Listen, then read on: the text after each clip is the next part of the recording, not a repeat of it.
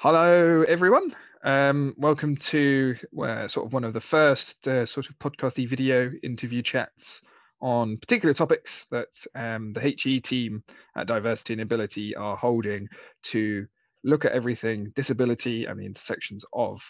Today's topic is disability and LGBT intersections and identity, or as I usually do in my workshops, queering disability. For those that don't know, Diversity and Ability is a disabled led social enterprise that supports disabled people in work, in education, DSA support, that sort of thing, access to work. But also, we do wider policy work. So, my role at DNA is Higher Education Policy and Partnerships Lead. And I get the fun and great responsibility of hosting these chats. It's going to be informal. We're going to be talking about some intersections and particular issues and barriers. So if there are any particular content warnings, you'll find them in the description, and you'll have a timestamp to skip them if you would so like. Just because we want this to be as accessible and inclusive to everyone, and yeah, some content sucks. Today, I've got two wonderful guests with me. I have Leo and Cassidy. They're going to be talking about themselves a little to put them on the spot and make them awkward, but also about a little bit about education, a little bit about the solutions that we want to see the sector have, and a little bit about accessibility in student spaces. So, cut a long story short, let's just introduce them. So, Leo, would you like to introduce yourself, please? Yes, hello. My name is Leo. I am the disabled place on the volunteer campaign committee for the NUS, which in short essentially means that I am the disabled officer, but I don't get paid anymore because the NUS doesn't have any money anymore. So I support the VP Liberation and Access, Sarah Khan, to make sure that everything that we do is all of the campaigns that we do have disabled students in mind and are accessible, as well as supporting disabled activists on their campuses to network with each other and make change. I am a trans queer disabled person, which is why I'm here. And I really like talking about this topic because something that I'm very passionate about is disabled people's sexuality and the way that we are kind of consistently desexualized by everyone and everything all of the time. And the fact that a lot of disabled people don't feel able, especially queer disabled people, don't feel able to kind of like claim our sexuality on our own terms and define what that means for us in a way that we can recognize, not with the frame of reference of non-disabled sexuality. Cool.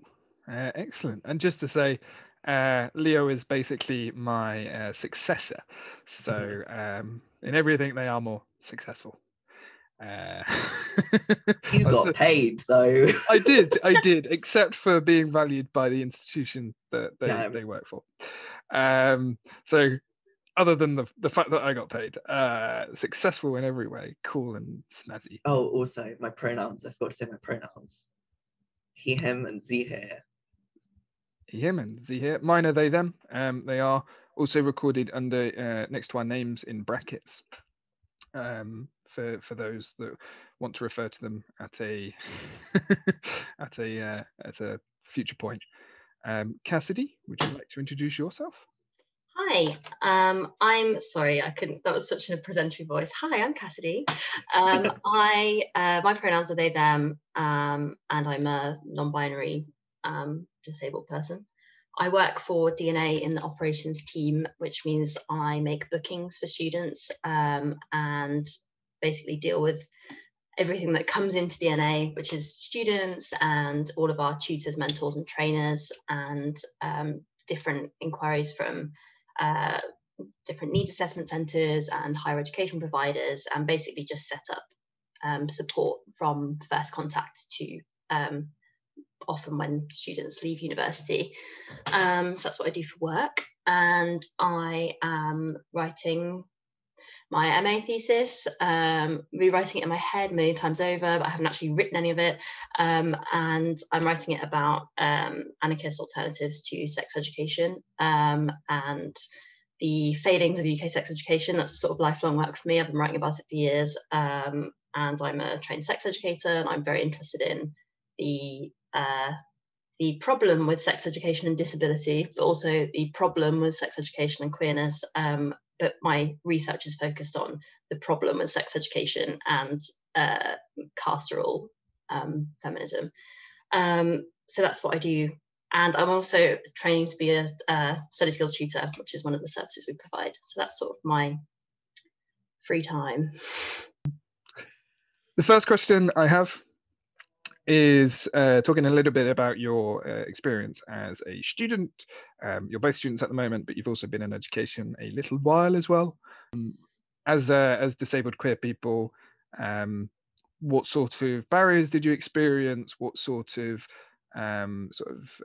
issues and accessibility access stuff did you encounter? Good, bad, the ugly, to steal a film title. I think one of the big problems is the kind of hypervisibility that both disability and queerness affords you. Like, if you're someone who has like a visible disability, I don't love that terminology, but I am a wheelchair user, and also when I used to go outside was very visibly queer. Again, like the visible invisible thing is not a great way of looking at things, but I think that there is something to be said for the hypervisibility that kind of gets put on you as a disabled queer person, and it often makes you kind of the I think test case is slightly the wrong word, but almost people assume that because of that visibility you're kind of comfortable with your privacy being invaded and your space being intruded upon. I'm just thinking of all of the times that I've been in clubs and people have thought that because I seem like a fun, cool person, it's okay to grab my wheelchair and move me, or just all of the times that it's put a target on me rather than a shield, because I find comfort in being hypervisible sometimes because it feels like a way of protecting myself with bright colors, like animals that are poisonous in the wild. But a lot of times I found that it seems to just mark you out as someone who can be touched and grabbed in without consent and asked questions without consent in a way that kind of you don't get, I think, a lot of the time, if you're not both of those things at once. I think there's also there's another thing that I think is a slightly different part of that, which is in my instance, I had to make myself visibly, or make my, I'm going to say the troubles, that's a different thing. I make the things that I was struggling with more visible in order for them to be kind of addressed in any way. And being somebody who is always outspokenly queer, that's not something I've ever had to make visible. But then there's this kind of attachment to drama, and it's sort of oh yeah, I've got all these problems, and it's and you're queer, and that's sort of part of it, isn't it? It's no, it's not. I mean, it is in some ways, but not in the ways that university needs to talk about. If you're already somebody who is doing things in a big queer activist group and you're very visible, and then you're oh, and also I'm really struggling with my mental health, it sort of all gets bunched into the same thing, and it's very hard for you to be the ideal subject, which is somebody who worked really hard, and actually a sudden tragedy has befallen them, and they're very unwell, and you look after them, and then they get back to good health, and then they sort of are quiet again, which isn't the reality for most disabled people, but for disabled queer people, that idea that you have to be kind of well behaved in order to be taken seriously is so prevalent in just heterosexual discourse, let alone bringing in healthcare into it as well. Yeah, it's respectability politics magnified on both ends to make it just a very uncomfortable existence. And I think the point that you raised about activism is really interesting as well, because something that I've kind of consistently got from doctors and study skills tutors and stuff is oh, do you think you should be doing that? Do you think, oh, you're doing an awful lot, aren't you, with the NUS and everything? And I'm yeah, because literally no one else will do it, because if I don't do it, it doesn't get done, because that is the case. It's something that I was speaking with a group of disabled students about recently. A lot of us feel the the difficult work that needs to happen in disability activism isn't something that non-disabled people want to trouble themselves doing, because it's not cute and it's not glamorous and it's not like rainbowy and fun. Even though that kind of activism is also not useful for queer people. But yeah, and it's frustrating because you're faced with a situation where you're like, if I do not spend too much energy fighting for this, not only will things get worse for me, but things will get worse for like all of my other disabled and queer comrades. And then you have your doctors and like benefits people and everyone telling you like, oh, I think you should maybe stop doing that, because it seems like you can do quite a lot if you can do that, and it's not a matter of choice, it's a matter of necessity. That is one of the biggest things that I've complained about in university, kind of not healthcare, but any kind of help that you get from university, is that much like, you know, your mother, they'll say, well, are you studying? That's the most important thing. Well, are you working? Because you need to pay to study, because I've had to work full time for all the time that I'm studying. Okay, so those are the two most important things in your life. You have to work so that you can, you know, subsist, and you have to study because that's what you've chosen to do. And all this extra stuff that you're doing, that's the stuff that you should get rid of. It's like, okay, but the stuff the extra stuff, which is like challenging the university, you know, challenging basically the kind of the framework of what we have to live in, which makes these things difficult in the first place, that's the stuff you should get rid of. And it's like, I don't want my life to be defined by my job and, you know, just about getting to study. It should be about more than that. But you're right that unfortunately it seems to often fall to the people who are struggling the most to do it, that and then the university says, you know, well, you shouldn't be doing that. That's what you can't write essays, which just isn't true. It's very similar to my own experiences, and I think there's so much stats out there, there's so much research out there that just highlights again and again and again that sort of isolated feeling that you're the only one doing something in your sort of immediate vicinity at your institution or your university. And I think it all of the work, you know, my time in as a disabled student officer and then subsequently is, you know, it's about making that challenge, because in my view, it also helps my mental health. You know, that sort of frustration that I have in my day-to-day experience of interacting with people who are, you know, using the wrong pronouns or forgetting my access needs and things. They're minor things, but that sort of pent up injustice builds up, and activism as release. I was wondering if you felt that, you know, you've mentioned that, you know, universities sometimes say, well, you know, your mental health would be better if you weren't doing all these extra things, or your studies would be better if you weren't doing all these extra things. And I've always thought, and I want to ask you to, is that the right supposition, or does the activism actually support that mental well-being that universities claim to be in supporting? Well, I think the only world in which my mental health wouldn't be improved by activism is a world in which it wasn't necessary anymore. So I don't think you know, not to be kind of too like, you know, the beautiful revolution is coming, but it's sort of the only sense of purpose that I have, really. So it's also really interesting when you're working in things like, you know, I'm in a humanities department, which is ostensibly radical, and when you know, you're creating an issue when you're trying to like have a problem with the university, but they want you to write all this stuff that's like really interesting and it's really radical and stuff. But when you're like, okay, what about if we try and enact those ideas now? And it's like, no, you're making things very stressful for yourself. You should just write about other people that have, you know, that have done it. And I think the way that the university has become so separated from the work, and that now when you have a kind of well-being department, they're nothing to do with your department. They're completely separate. And there's just, you know, a couple of people who don't know anything about your course or your studying or anything like that. And even though obviously they should be able to kind of help nominally, they're actually not connected to anything you're doing at university. And they're just, you know, somebody who has a little room that you go and speak to. So of course, when you go and say to them, I'm all fired up and I've got all these ideas and this is what's like driving me right now, they're sort of like, let's calm down. Have you tried, you know, breathing? And yes, you know, let's move on to more complex stuff. And I think that care just isn't at university right now. Yeah, I completely agree. I think that like I count myself very lucky because before I came to university, I had like several friends who had been in the disabled people's movement for a really long time.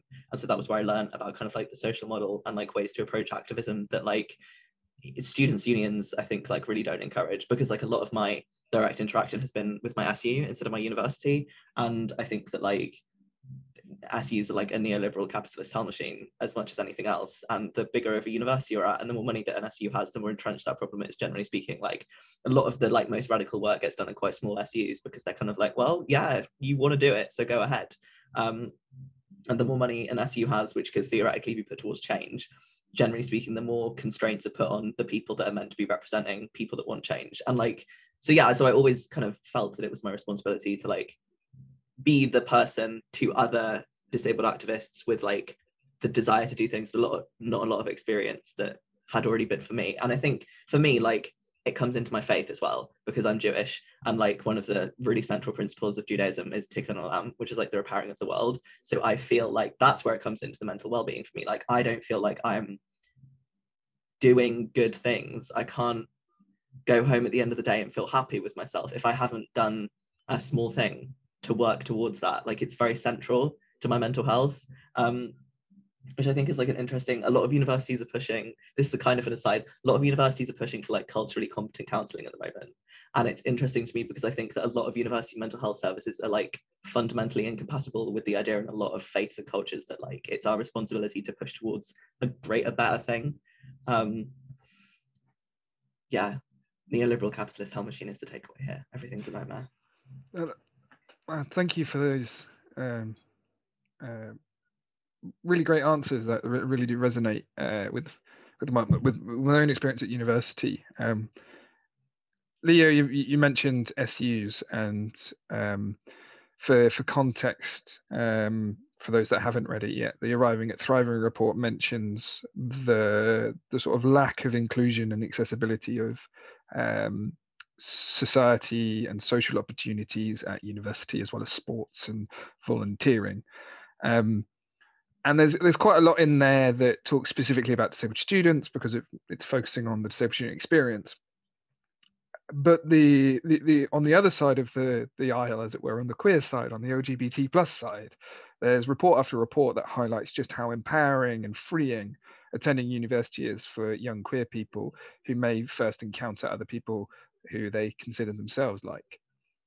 Considering the intersection of that particular aspect, or almost why we're here, have you got? It's difficult to ask this question because I don't want to lead an answer, but have you got any experiences of trying to access, queer spaces at university or even college, even if your college was lucky enough to have those sorts of groups, and in wider society in your community as well? Because quite a lot of my experiences with the queer community has been from not the university itself, but the surrounding local community. I was just wondering if you had any particular insights into both your lived experiences, but also any particular glaring issues that could be addressed.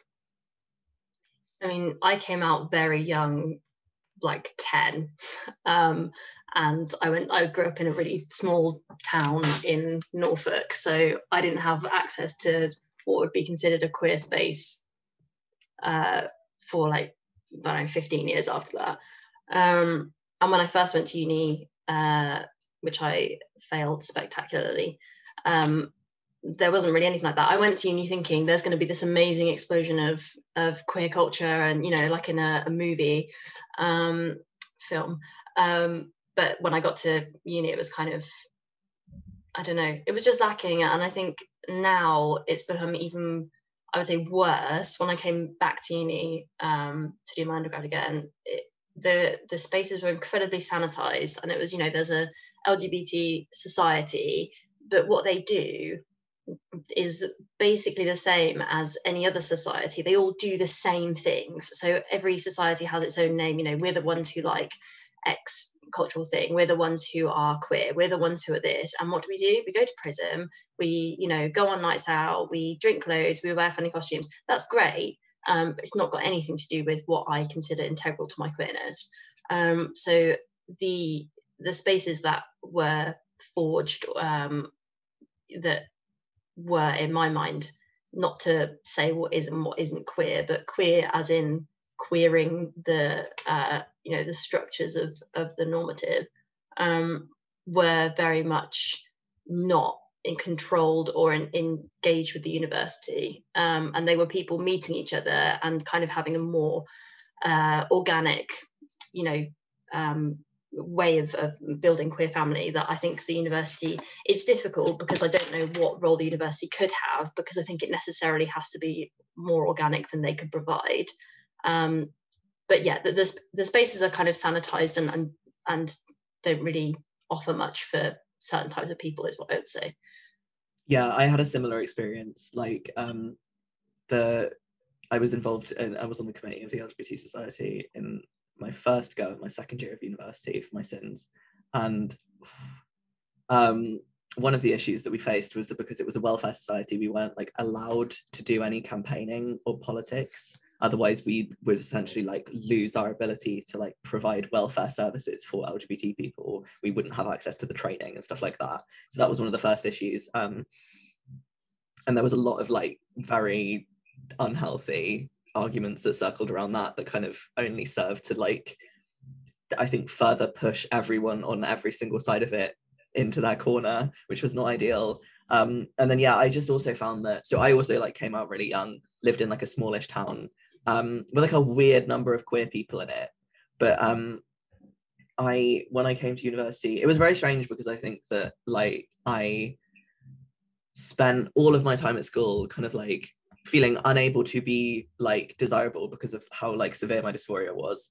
And then I got to university and started hormones, but a couple of years before that was when I got really sick, and so had started using a wheelchair. So just as I was at a point where I was slightly like more comfortable with my body, I was like, oh, okay, no, now I'm just not an option anymore, because people are trained to not perceive disabled people as like attractive and like potential partners. And I think that I know that sometimes when I talk about this, I come across as someone who's like standing on a table and like shaking my walking stick and being like, you have to have sex with disabled people.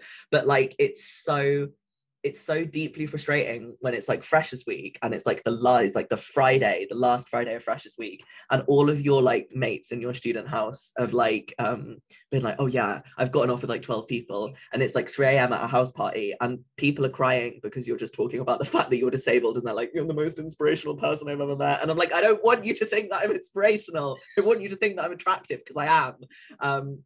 For me, a lot of my my research and also my life and experiences is just heavily anchored to sexual violence trauma, and the kind of the reality is that a lot of things that people are diagnosed with are actually ways to describe responses to trauma.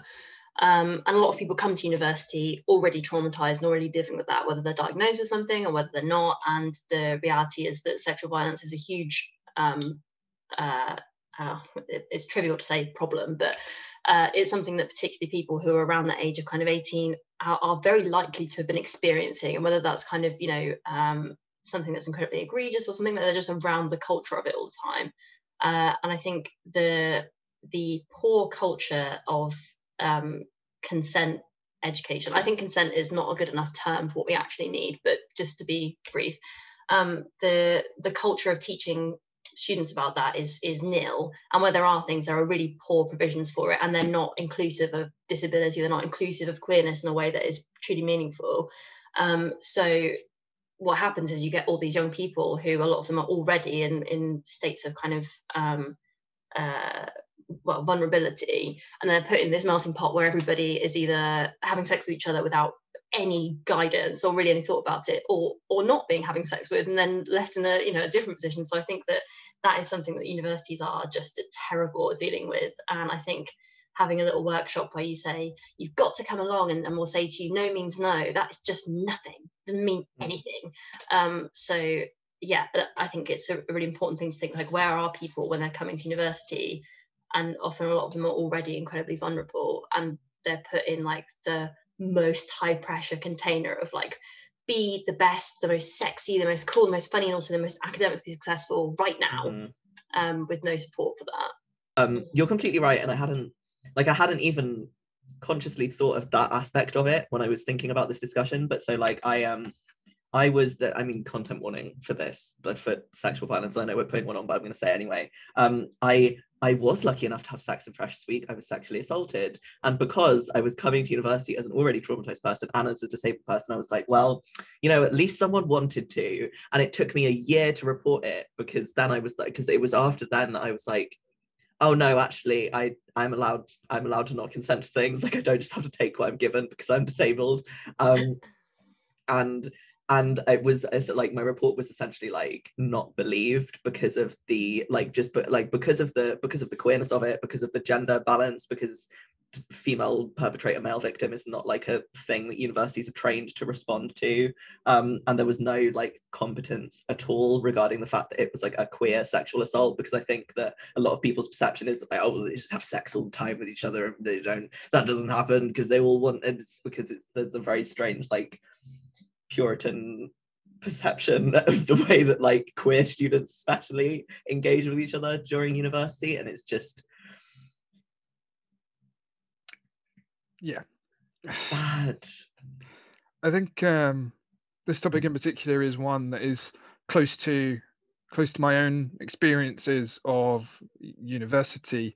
You know, the myriad of hyper sexualizing disabled people, whether that's in queer spaces or not queer spaces, it happens in both.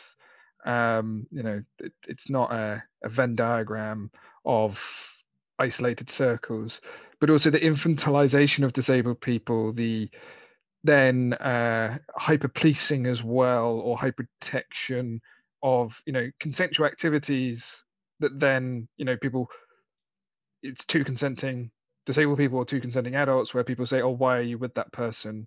Why you know, it's a bit weird if you two have a healthy sexual relationship.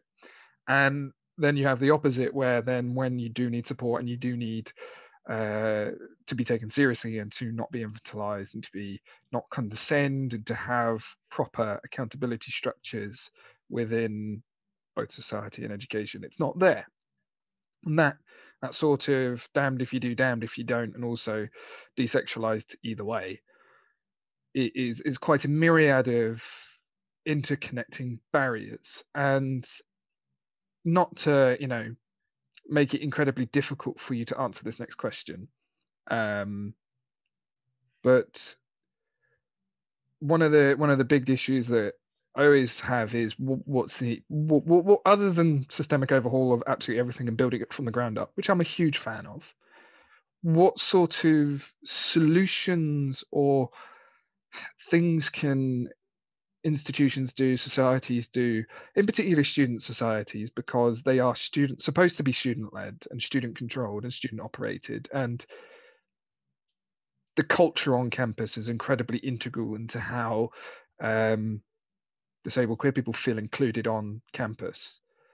We're just wanting to get your insight into this particular topic, because when you know, policing reform, and on top of that, to take sexual violence seriously, but also we've talked about cultural competency with mental health services in an abstract way, but that disabled queer identity is statistically one of the most common identities. Up to 3/4 of queer people identify as disabled, and similarly, conversely, almost, I think if I get my stat right, 2/3 of disabled people identify as queer. So we're the majority in our minority, to put it lightly. I was just wanting to get thoughts, ideas. You're both quite active campaigners within all of the things that you do, whether it's academic or social or union based. Just wanting to get your thoughts on that. Well, I think it's difficult because I can give you answers that I think are doable by universities that I don't think are really, you know, ideal, but I think are, you know, steps in the right direction. All of the societies that I've been involved in that I've found any kind of, well, that I've enjoyed that were different from the ones I described before, have been kind of sprung up and had a few sessions, and we've done some things, and then they've kind of, you know, left the wayside. One of the reasons being that to be an official society at the university is such a complex process that involves all this paperwork, you know, 50 pages of paperwork, and by the time you've done that, everyone who was kind of interested in the first bit is like, oh, I'm not invested anymore. And I think making that process easier would really open the door to the kind of societies formed by queer disabled people are much more likely to be sometimes transient. They're not going to be every week, they're not going to be creating a money pot, they're not going to be doing the same things. And I think having a space to say the university will recognize a society based on more that it's a group of people who want to meet up and do something, and they don't have to justify themselves, and they don't have to create, you know, a legal document to say this is a society, it's going to be this forever. On the flip side of that, I would also say that you don't need the university to officiate anything that you do for it to be acceptable. But this is just an idea of what a university might do if they were to better relate to students' requests and you know, create spaces for them. And I think another thing is that for universities to even be trusted to do that, they need to weed out their own, like they need to, what's the expression, like clean their own house, whatever it is. You know, universities are the bastion of the massive transphobia epidemic that is in the UK, and the absolute empty, hollow words of the university saying like, well, this is a safe space for queer people. They wouldn't say that, they'd say like LGBT people. And they've got someone who's writing articles about how all trans people are, you know, abominations, and they're all here to like ruin feminism, whatever. Like that's just not, it doesn't make sense, and it's very difficult. You're not going to get queer people to trust you if you're doing that. So yeah, I mean, that's a bigger ask, but my first one I think is probably more actionable. One of the things that I kind of like consistently say to people that are members of like disabled student like societies and associations is to like spend more time interacting with your local disabled people's organisation than you do interacting with the SU, because like that's like they will always be there in some form or another, because they don't need like validation from a like, because sometimes they might like go quiet and then come back up again, but there will always be someone there in some form. And also I think like the way that the disabled people's movement approaches activism is so much better than the way student politics approaches activism. And I say that as someone who is like knee deep in student politics, and that's like an understatement. And I think though is that like that's not always a logical step for like disabled people who have like come to university and are only just realizing that like activism is a thing they're allowed to do, especially if you're someone that's been like living with a disability before you've come to university, because then like your parents have been micromanaging everything, and you've been on like an EHCP, and you've been having meetings with a Senko every month for the like 12 years of your life. So I think that like SUs need to do essentially the SUs need to do the difficult outreach work. They need to be the ones to bridge that gap so they can send disabled people that way. So like we don't have to do that ourselves, because there are so many reasons why it's actually kind of difficult to sit down and do that, which is why I tell people like this is a thing that I would recommend that you do, but I understand it is not something that is as easy as just ringing them up and being like hi, because none of us can do that because we're all disabled and we're all gay and like we hate phone calls. Also, like I know that this sounds basic, but literally just physical space. Like it is always so obvious to me when a university has been like, this is a space that I think disabled people would want to be in. But why would they want to go clubbing? Why? Okay, I know that we have to, so we'll put a lift down onto the dance floor, but we'll make it so that because it's so packed, if you're in a wheelchair, what happens is that all of you form this tiny vanguard around the lift and you can't move, and you get bottles of VK dropped on you all night. Because they never actually thought that we'd use it. Like I think SUs and also universities really need to understand the principle of like, if you build it, we will come.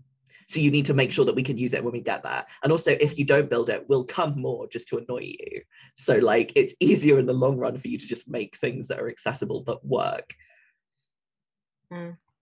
Very much agree. As someone that worked as a physical design consultant, if you're building a brand new nightclub after the pandemic, because let's face it, once this pandemic is over, there's going to be a lot more renewed interest in the first couple of months, maybe 6 months, in those social connections.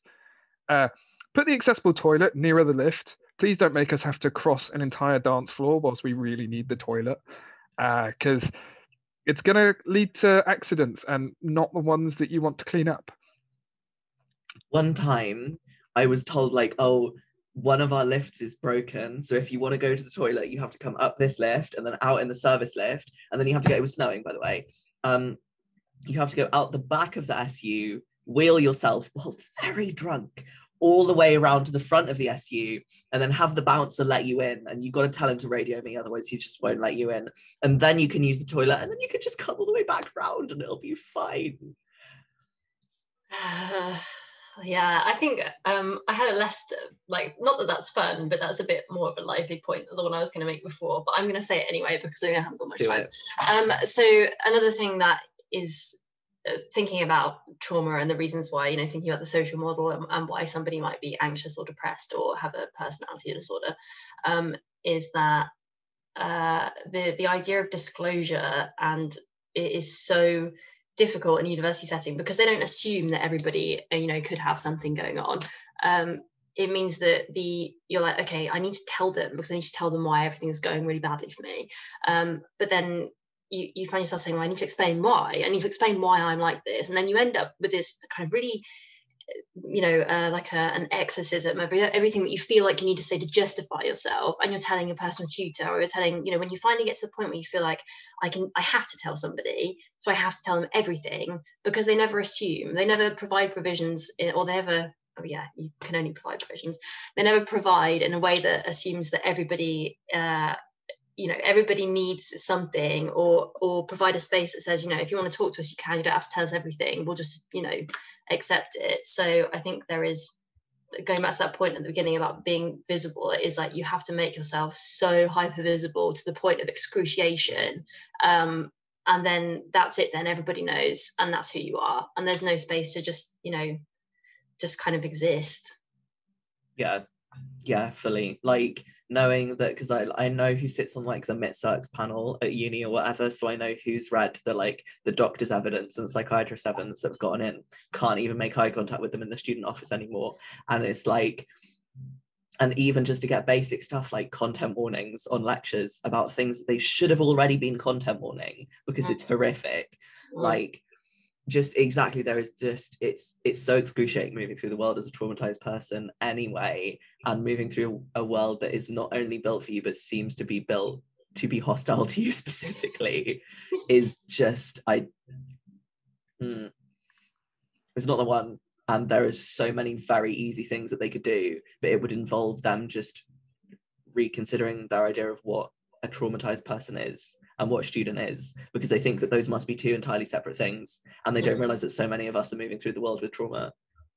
I very much agree. And simple things like including content warnings on content is so simple to do, and it's similar along the lines of a lot of accessibility things, more inclusive things, are quite simple, small little additions to how you do things. And it always makes me, you know, chuckle in a exasperated way that the university department with the most content warning is the film department, and that's because content warnings have been part of films for decades now. Whether it's epilepsy, seizure, or violence, it's at the start of every single film about what content they've got, and it's so mainstream there that they then don't apply that to their lectures. We've only got a little bit of time left, but what I wanted to touch on, and it is a big topic, so it's difficult to just touch on, is an important part of a disabled student's journey at university is accessing healthcare. Whether it is your GP navigating away from, you're a student, so you need to see the student nurse. It's an STD, of course. No, it's a chronic health condition I've had for 25 years. But that intersection as well of trans identity, where too often you're sort of considered, oh, it's a trans issue, it's not a disability issue, we'll send you, you know, go to the GIC, the Gender Identity Clinic. I always forget what the acronym stands for. Oh, it's not a trans issue, it's a disability issue. And that sort of siloing, and particularly if you're autistic as well, that thing of, oh, you can't be trans, you're just autistic. I was wondering, considering the topics that we've spoken about already and the fact that it often doesn't get brought up at all in our sector, except in Facebook rants to each other in 3 o'clock in the morning. What are your thoughts and ideas on this issue, and in particular to the professionals that listen to these, that will be listening? What can they do to mitigate the distrust and the sort of disenfranchisement that we've already encountered, and most disabled queer trans people have encountered in that space? I think, sorry. No, you go. I was just going to say that, like, if there is a trans disabled person sitting in front of you, they know more than you about both transness and disability, and telling them that you know that is like the most crucial. Like, the reason that I trust the GP that I have now is because he is always very honest with me when he's like, you know more about this than I do, or like, I will put here what you want me to say because this is about making your life easier. Like, he knows that I know more than him because I've been dealing with like my disability and my transness for more than he's like had cause to be researching them that deeply, and no amount of research can replicate lived experience. And I think that like the reason that a lot of trans people and disabled people end up kind of like avoiding healthcare until the last minute, essentially, and which also, to be honest, ties in with like the way that mental health is managed by like NHS trusts, is that like if we feel that a doctor doesn't trust us, there is no like, that is I think that's the single most damaging thing, because I think that also comes from a place of like, there is like, I don't want to call it generational trauma, but like there is a community sense of trauma for disabled people about not being trusted by the people who literally have the power to decide whether or not we're allowed to live or die. Like if I am in a situation that reminds me of a benefits assessment, I don't want to try and convince them of anything. I want to get out of that situation as quickly as possible. And if you're setting up a situation that makes like in a healthcare environment that reminds a disabled person of that, they're not going to want to talk to you. And that is like you're failing as a doctor.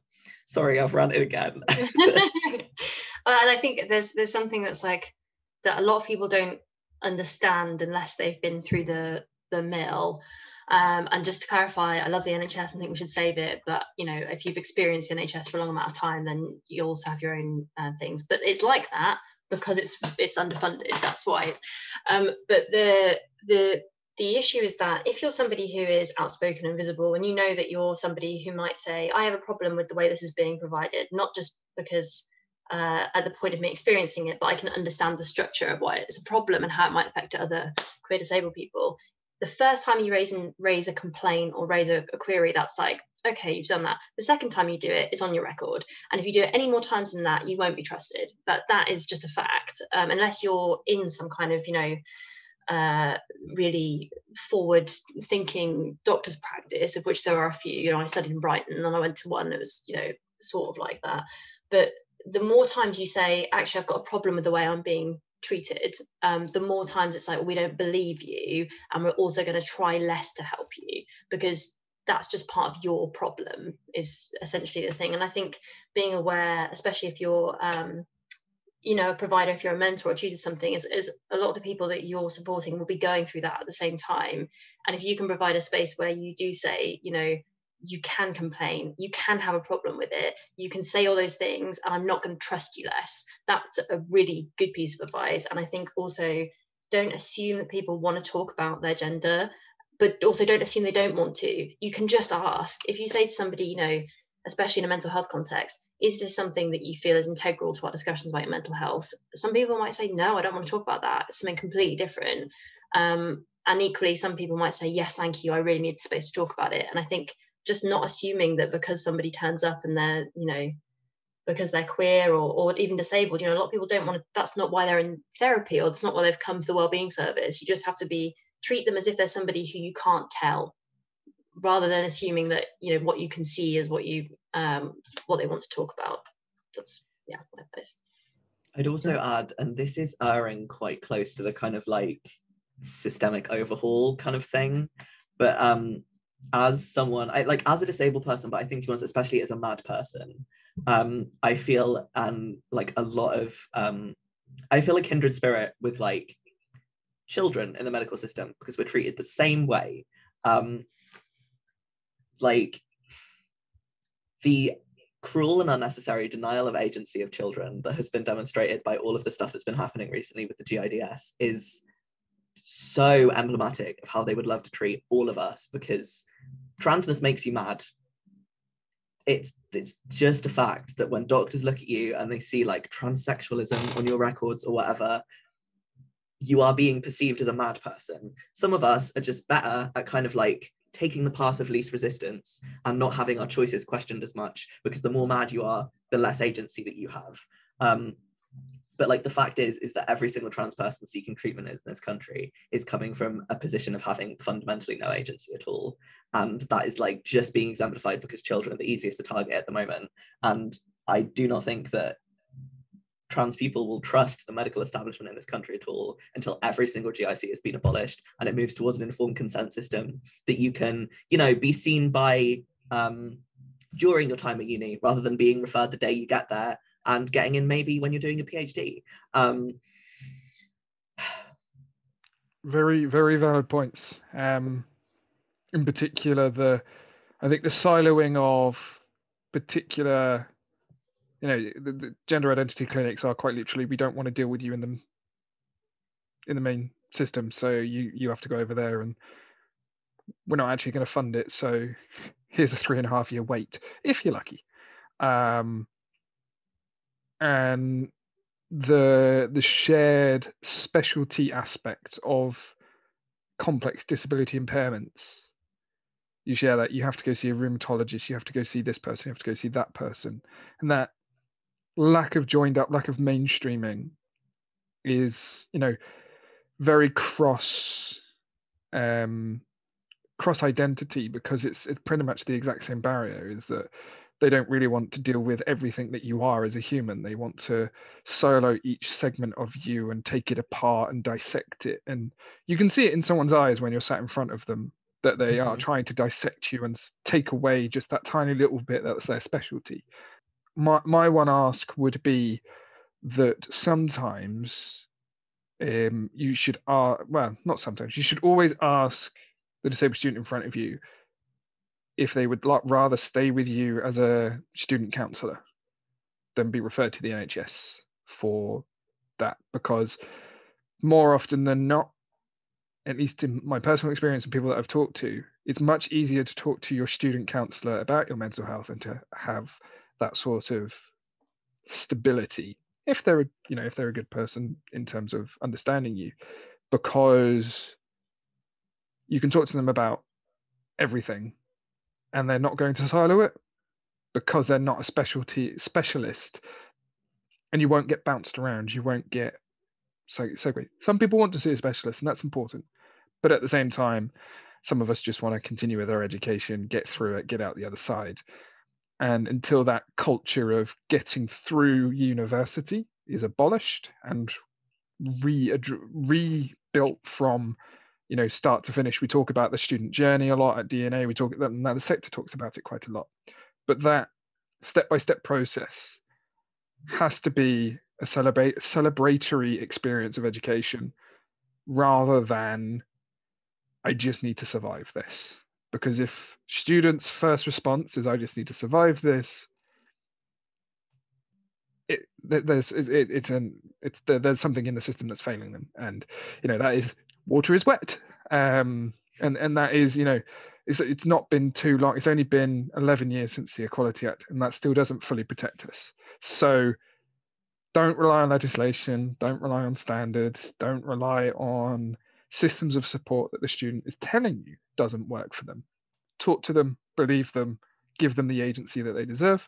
And that is not just to do with trans identity, not just to do with disability, but all aspects of that student journey would be my message as a summary. So as a final thank you to both Leo and Cassidy for joining me with this excellent chat interview, podcast, whatever you want to call it. I'd like to ask if you had, considering it was DNA's 10th anniversary this week, and you had to say where you would want, what you want to change within 10 years in, just over 10 words. What do you think for you, as well as the people that you talk to and represent or work with, could really change how a student encounters and enjoys and experiences education? Free education, like recognize gender euphoria, and free health, unfunded healthcare for everyone. I mean, that I can't reduce that down anymore. No, I agree with that. I can't follow that. That's all good. I mean, I think it really does. It really is a testament that when asking two excellent people about what would make a difference, it's fully funded healthcare and free education. And I think that is such a good summary of how the intersection between disability and other identities is very similar with a lot of other barriers that students face in education. You may not be a listener who identifies as queer or identifies as trans or identifies as disabled or identifies as having an impairment. But what you may feel is that financial crunch, that mental health crunch, and that healthcare crunch, particularly as we are in a pandemic, and some of us have been shielding for almost a year now. So I think free education, fully funded NHS, and free education is a good thing to finish on. Thank you for taking the time to listen, and for Leo and Cassidy for joining me.